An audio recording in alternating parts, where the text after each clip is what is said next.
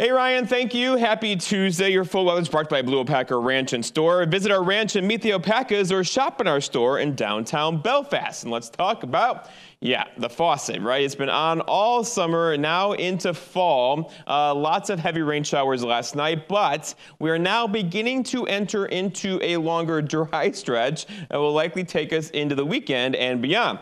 Today, though, some rain and cloud, cool skies, right? Highs near 70 here in Bangor, 65 Millinocket. So, it wasn't cold, but it wasn't comfortable either with the clouds and wind around. Overall, though, the long-range temperature outlook has us through October 1st above average temperatures around here. So even though it's kind of cool today, we're likely bringing back some 70s into the forecast by the weekend and most likely into next week as well. The wind today out of the south-southwest around 10 to 15 miles per hour. Not really a huge factor, but it's giving us some pretty big waves out there now. So thus a small craft advisory into tomorrow afternoon for wave heights out here approaching 8 to 10 feet by tomorrow morning.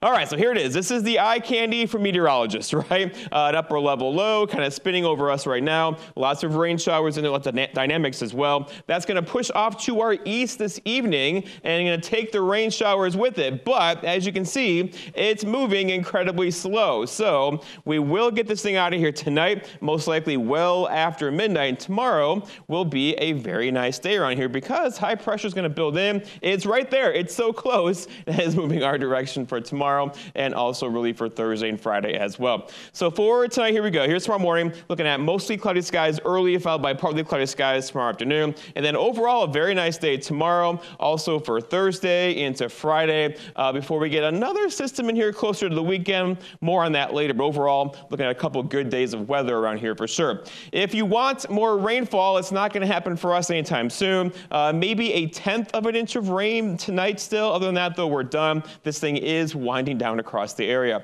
Our forecast ends tonight, though, is lots of clouds out there and breezy. There still could be a couple sprinkles, low temperatures down near 54, and a west wind that could gust near 20 for tomorrow. All right, so lots of sunshine tomorrow, still breezy tomorrow. Highs reaching for 72. It's said the perfect human temperature is 72. We should do that tomorrow with the northwest wind gusting near 20. And then looking ahead, your 5-day forecast shows the story, right? Less sunshine tomorrow. Thursday, sunny 73. Look at these 70s, right? Friday into Saturday. Our next weather system gets in here later Saturday. There could be a couple rain showers in the forecast later on Sunday. Beth and Peter?